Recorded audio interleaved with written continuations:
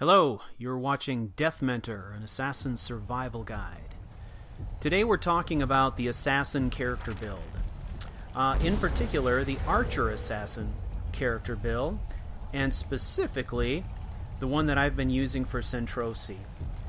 At this point, I've actually reached the end of the Dragonborn quest line, defeated Mirak, so if you don't want to know what happens after defeating Mirak, I would say shut this sucker down and come back later after you've done the mission yourself. The reason that I've chose to do this little character build piece here at this time is because at the end of this Dragonborn quest line, you actually get to respec your perks. And this seemed like a great opportunity to do it. I had been getting some questions from people about what this character build looked like and how I created this character, why I did some of the things that I did.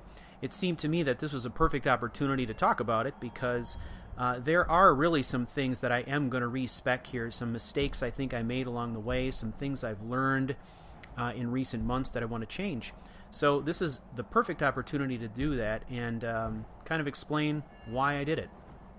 I think the first thing to mention is that if you're not familiar with this character, Sentrosi, he is predominantly an archer assassin. He is a vampire, and he's also a Redguard. Now, obviously, he wasn't always a vampire. That is something that happened as part of the Dawnguard quest line. So why did I pick this? Why did I pick Redguard? Well, there's a couple of different reasons. One of the big ones is the adrenaline rush power that Redguard get. Adrenaline rush basically allows you once per day to regenerate stamina at 10 times the normal rate. At low levels, this is fantastic for an archer because if you have not played an archer before, many of the abilities that an archer uses all the time are really based on stamina. So when you slow down time, when you use that feature where you can kind of slow time down, it helps you hit your targets, helps you aim a little bit better when things are going crazy. That is a constant draw on stamina. So if you get into a pinch at low levels, it's great to just break out the adrenaline rush power, fire that thing off, and you can kind of fight your way out of some pretty sticky situations just because it allows you to stay in that sort of slow time mode quite a bit longer than other character types. The other advantage of Redguard is that they get some bonuses on one-handed. I think it's a plus 10 on one-handed, which is fantastic for an assassin type character. Really, the only way that you can level up the amount of damage that you do with your daggers is through one-handed or marksman potions. Beyond that, you are really looking at taking stealth perks to change things. So, buying levels, buying extra perks and so forth, or damage perks in one-handed to help your dagger damage isn't going to help. Really, the only thing that helps is that base level perk in one-handed. I believe there's 5 levels of Armsman, I believe. 5 levels of Armsman. That will help increase your dagger damage. So that plus 10 is nice to start with. It gives you a little boost at the beginning. You can also get a plus 5 on archery, which is great. There are some character types that don't have that. So that's kind of my reasoning for trying the Redguard here. In the past, I have done this build using Bosmer or Wood Elves. They're fantastic for this, of course. And if you want to go more of a magic sort of archery combination route, you could also go with a Breton. So looking here, if you look at this, I'm kind of respecking here. There are some mistakes that I made early on, some things that I want to rectify. One of those is one wasted perk in Pickpocket. There was a time with this character that I envisioned myself using Poisoner to see what I could do there. I was really working hard on gaining perks and levels in Alchemy, and I was thinking about Poisoner. Well, I just haven't used it, so I'm going to reclaim that perk there, that lost perk. Also, I actually reclaimed 2 perks in the smithing tree. One perk that I regained was Dwarven Smithing, because initially I took Dwarven Smithing because I wanted to smith up the Zephyr bow. However, I almost never use Zephyr, so I'm reclaiming that perk.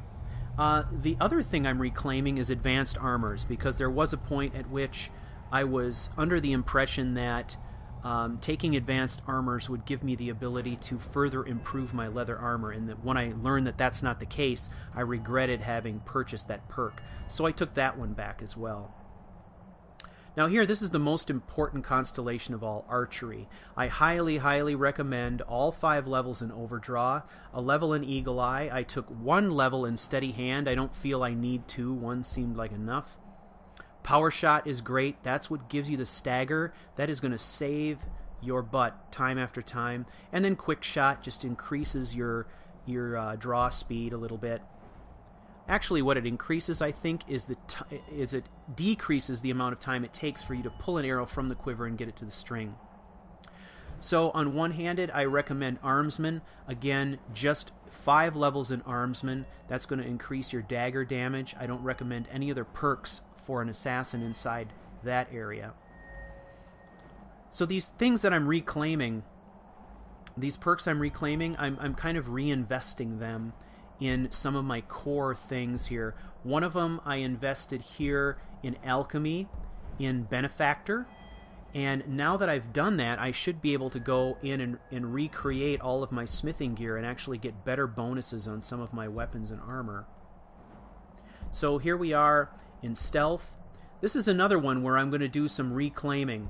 Just about everything here is great, but this perk here, Silence, is just not worth it. Really, this perk applies only to the use of heavy armor.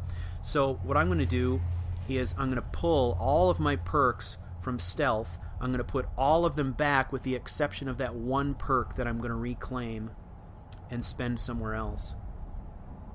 So as we walk around here, you'll notice I haven't invested anything really in any of the magic areas at all. That could change in the near future, though. I'm thinking about doing some restoration. Since I am a vampire, there are some benefits to be gained by going, down that restoration constellation towards Necromage. I'm sort of considering that necromagic type of thing. It gives some bonuses to those who are vampires already. So here I'm going to respec Stealth. I'm taking all the 5 basic levels in Stealth, and then I'm going to go up the all-important right-hand side, taking Backstab, Deadly Aim for the bows, and Assassin's Blade, which is essential. That's going to give me that times 15 damage. I'm taking Muffled Movement. That's great. I'm taking Lightfoot to save me on some of the traps, and Silent Roll just because I use it all the time. So basically I've put everything back with the exception of the Silence perk. So this is kind of how you want to spec Silence. It's vitally important. You want to get as many of those critical perks there in Silence as you can. Now I'm going to invest this in Armsman. That'll give me a bump on the dagger damage. My thought is that at this point we'll see Sentrosi getting a lot more kill cams from assassinations and so forth. So that's basically it. It's really not rocket science. It's smithing and alchemy and enchanting, and then your core combat areas are going to be archery and stealth. I hope this is helpful. Thanks for watching. You've been watching Death Mentor, an assassin's survival guide. Please rate, like, and subscribe. It helps me a lot.